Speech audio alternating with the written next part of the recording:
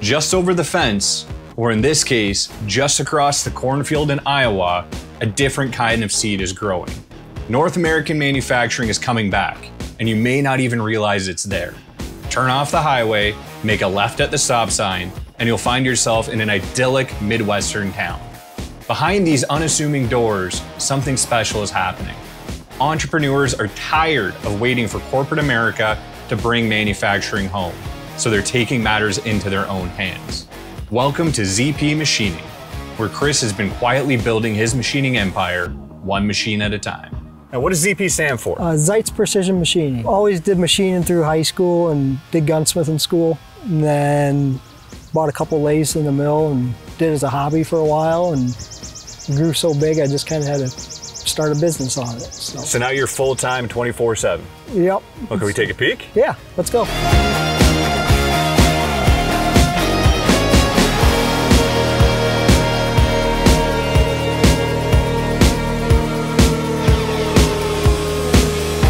So this is actually a fully set up shop, and this isn't even your whole garage. You still actually have a garage. Yeah. Yep. Tell me a little bit about the space.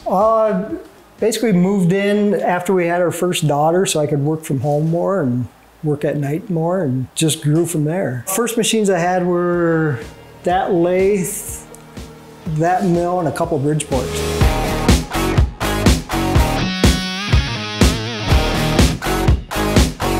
This is an old Atlas lathe I got from an old gunsmith from Minnesota. Turned a lot of barrels on it and made a lot of parts on it. So is that kind of where you started? It was really kind of the more gunsmithing? You were doing stuff for yourself and then kind of did it for other people? Or? Yep. Actually started, I bought 3 blanks. Figured I could keep the best shooting one and sell the other 2 and break even. And they sold right away, so I took that money, bought more blanks, and just kept doing that. And here we are. I've always been machining through high school, did the first year tool and die at a community college, gunsmithing school. Don't run this one much anymore? Yep, I do a lot of deburring and polishing on it mostly. But hey, listen, I have a lot of tooling like this where that time you need it, you really need it. Exactly. Do you have 3-phase in here now? No. You do some pretty long stuff on this as well. I mean, I guess, like you said, gunsmithing, you're doing long barrels and stuff like that on there. Most barrels will be, longest will be about 30 inches.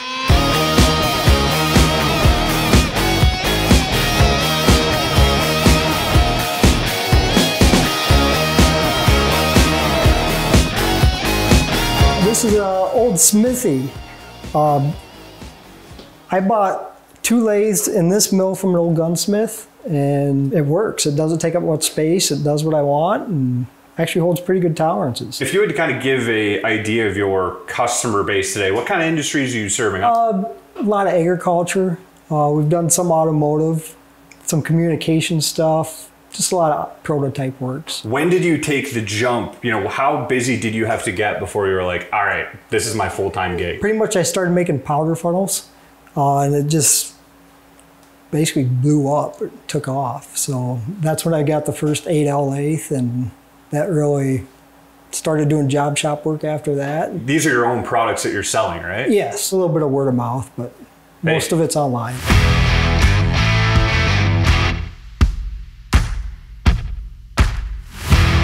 This is just our workbench here. Got plenty of storage for tooling, surface plate for checking a few things.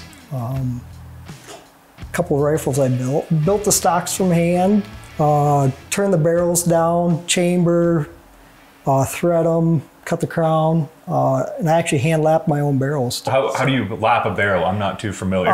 Basically, you take a long cleaning rod, you'll melt a lead lap on it, push it through, put your lapping compound on, and it's all by feel. Actually, with rim fires, you want to taper lap them, so you'll have about 2 to 3 tenths of choke in the barrel.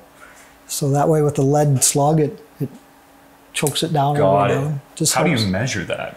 Feel. Feel.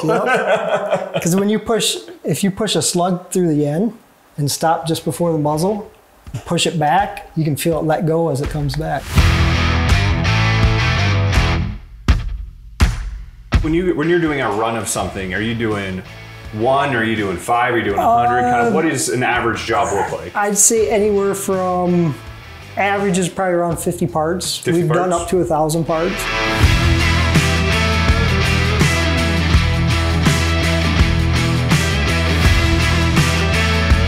Tormach 8L.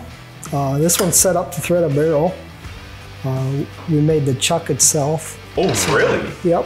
Essentially, so you could center it properly. I'm guessing it's almost like a four-jaw, but inverted. Yep. And on this end, we got, so we can adjust it so we get that barrel perfectly true. Oh, and you got, so it's almost like a gang-style tooling on this. Yep. That's the first generation gang tooling we made. I got an updated one on the second one. So. And what are you programming this in? Are you using fusions? Everything's conversational. Oh, just straight conversational. Yep. So this is your actual controller for it. No, you got your ODs, ID, profile, face chamfers, groove, drill and tap, and thread. So it's literally 100% conversational. You say, I want to drill this. Yep. You follow the prompts and away you go.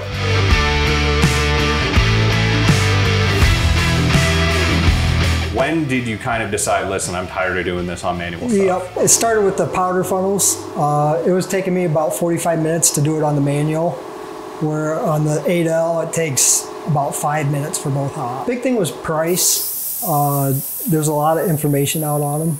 I mean, basically learned how to run them off of YouTube. This is set up to turn a 1/2 by 28 threads. Let's start it. Yeah. I'm gonna close the door. Yeah, I think it's a good idea. Yeah. Otherwise, we're both going to wear it. Yep.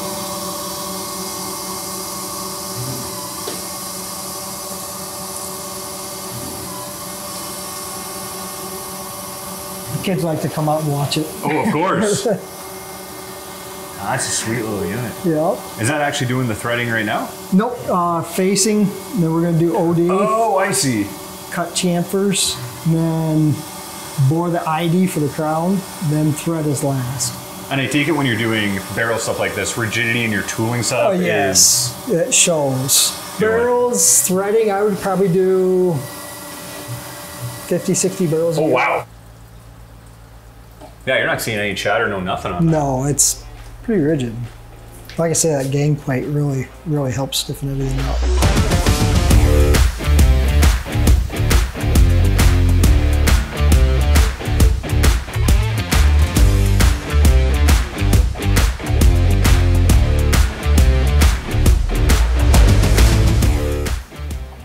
And that one we have set up with a pneumatic collet closer. And then I got a solenoid on it too. Now, is that something that it came with, or is that something you added later? No, I had to add that on. You were saying this is a second generation tooling on here?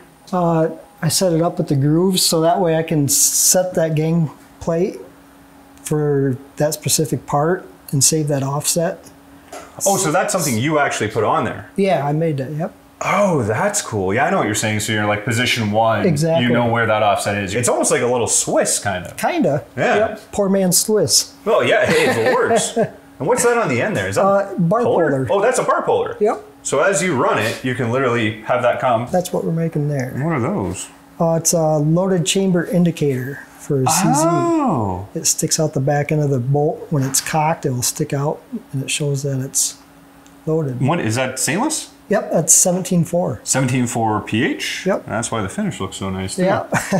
And how many of these would you be doing in a run? These are like 50, 100? Yeah, usually 30 to 50. And this is a product you're selling yourself? Yes. Yep. Beautiful. How many of these would you do a year roughly? I'd say 200 to 300 a year. Really? So, that's good business. Yep. You know, I love seeing these businesses like this where you have an interest. I mean, clearly you're a firearms guy who likes it. You like gunsmithing. So you find your own niche in it with something you like and then make a lot of parts for that niche. You already know the market. You know what people need. And this one actually has its own console, yeah. What's the difference between this one and this? Is this just an option that was with it? Yes, or? Yep. That's an updated option or upgrade. And it would program pretty much the same way, I take it, right? As far as the path pilot, it's identical. I'll always keep one without the collet closer just to dial barrels in. You know, once you add that pneumatic collet closer, you can't do that. Right. It's just too far. And the nice thing with the 8Ls is they're so short between the headstock, you can do shorter barrels too. Oh, yeah. Like on your manual lathe, if you want to do a 16-inch barrel, you can't dial that back in hardly. Right, no, that makes sense. So you got to work around it. And what kind of drove you towards this kind of setup for your shop? You know, a lot of turning, I guess a lot of it is just based on the work you have, but You know, you got the one, you got your second. Why did you stick with it? Big thing is space. I've been super happy with them. They hold great tolerances. I haven't had any issues with them.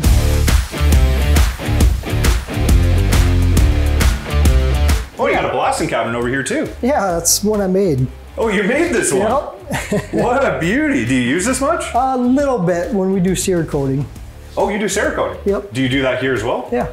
I thought that was a super involved. Oh. The heat treat oven for it. You are a guy who likes to do stuff himself.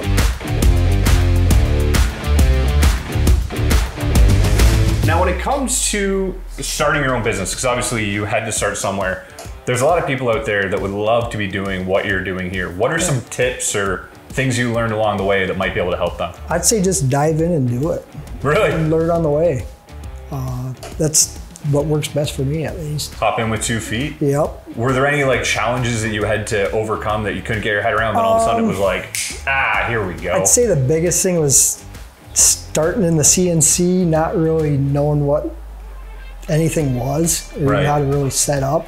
So learning like the G&M code and getting into that side of it was kind of a challenge at first. But was that helpful because you had the conversational that way? I was, yep. But now I'm going through and hand edit it if I have to. Just to kind of fine tune your program, exactly. make it a little bit easier for what you want it to do. Yeah. And where are you going from here? I mean, obviously this has grown from some manual machines to 1 CNC to 2 CNCs. Yep. What's next for you?